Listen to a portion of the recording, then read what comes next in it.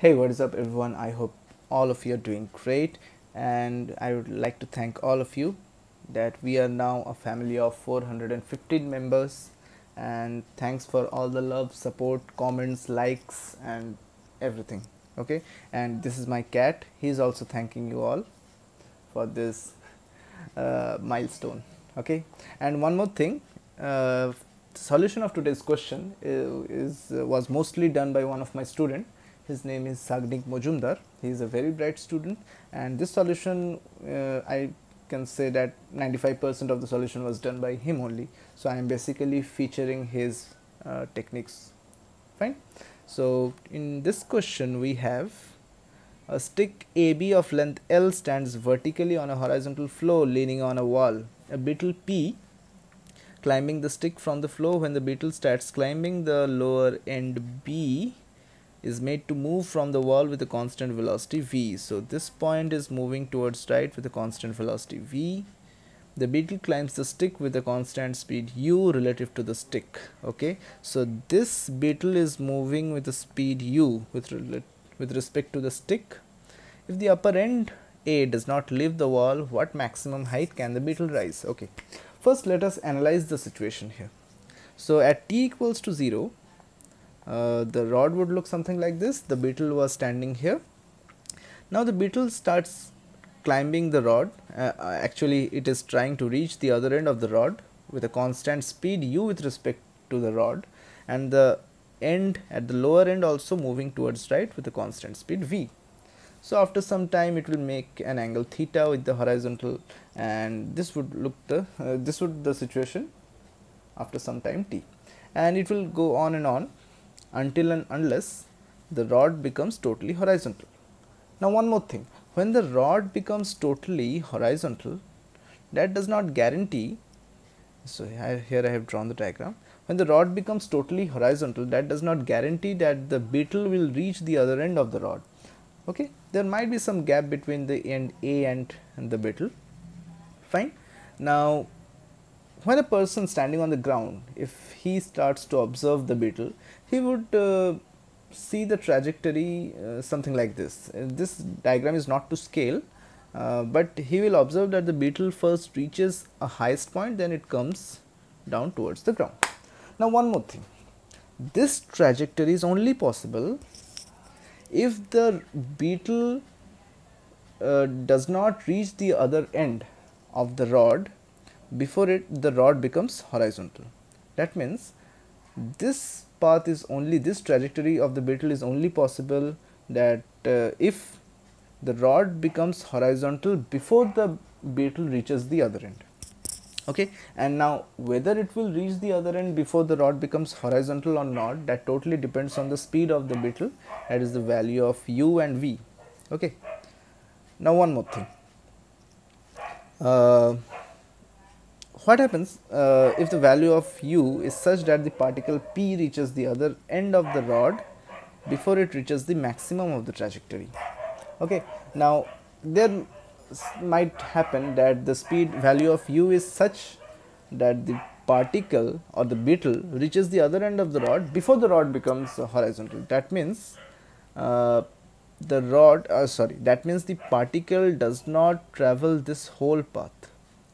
I mean, the particle terminates its motion or reaches the point A before reaching the highest point.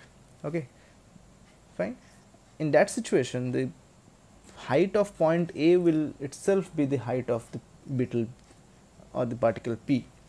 Okay, now let us check once. Suppose at any time t, the rod is inclined by an angle theta, and the rod reaches or travels a distance upwards by an amount ut, and this point B travels by a distance vt. Fine.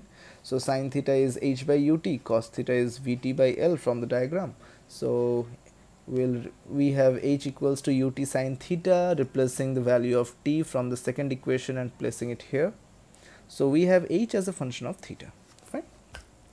Now if h is only increasing with theta, okay, that means the particle does not crosses this highest point. So we are interested till this region only, okay, till this region of the trajectory.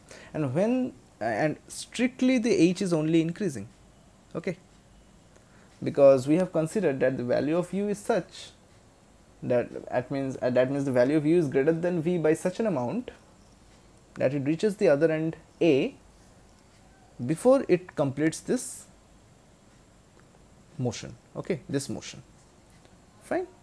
So we have this one. Now if h is only increasing with theta, dh d theta must be greater than 0, so we have cos 2 theta greater than 0, we have theta less than 45 degree, fine. So now as we have discussed that in this situation the height of the end A will also be the maximum height of the particle, okay, because the particle is unable to complete its whole trajectory, or at least it is not reaching its highest point that was discussed in this diagram, fine. So we have L cos theta equals to Vt, so this length is Vt and ut equals to L, so from here we will get t equals to L divided by u, we'll put the value here, so we have cos theta is this one. So this is the maximum height of the particle in this situation, okay, this is the h max, so that is L square minus this one square, so this one is v times t and t is L by u, so we have just put the values here in this equation. So this is the maximum height. So when this maximum height will take place, if v by u is less than cos 45, that is v by u is less than 1 by root 2 and u is greater than root 2 v. So if the speed of the particle with respect to the rod is greater than root 2 v, then it will reach the point A before it completes its actual trajectory, or before it reaches the highest point of the actual trajectory observed by a person standing on the ground, okay. So this is one answer. So our second answer would be the situation where the value of u is less than root 2 v, okay. So if the particle travels the total trajectory that we have drawn the trajectory there, if the particle actually travels that whole trajectory, that means theta is greater than 45, that is u is less than root 2 v, that in that case we can just simply take this basic maximum minimum method. So for some given value of theta, h will be maximum, okay, so dh d theta will be 0, recalling the value of h here, so we have ul by v cos 2 theta equals 0, so cos 2 theta equals to 0, that means 2 theta equals to 90 degree, theta equals to 45 degree, just put the value here, we'll get the value of h max. So this h max is possible if value of u is less than root 2 v, fine, okay. So this was a little bit tricky question, but not so difficult. I hope you all have found this video helpful and informative. Sorry for making this video a little bit longer than usual, but anyways, see you in the next one. Peace.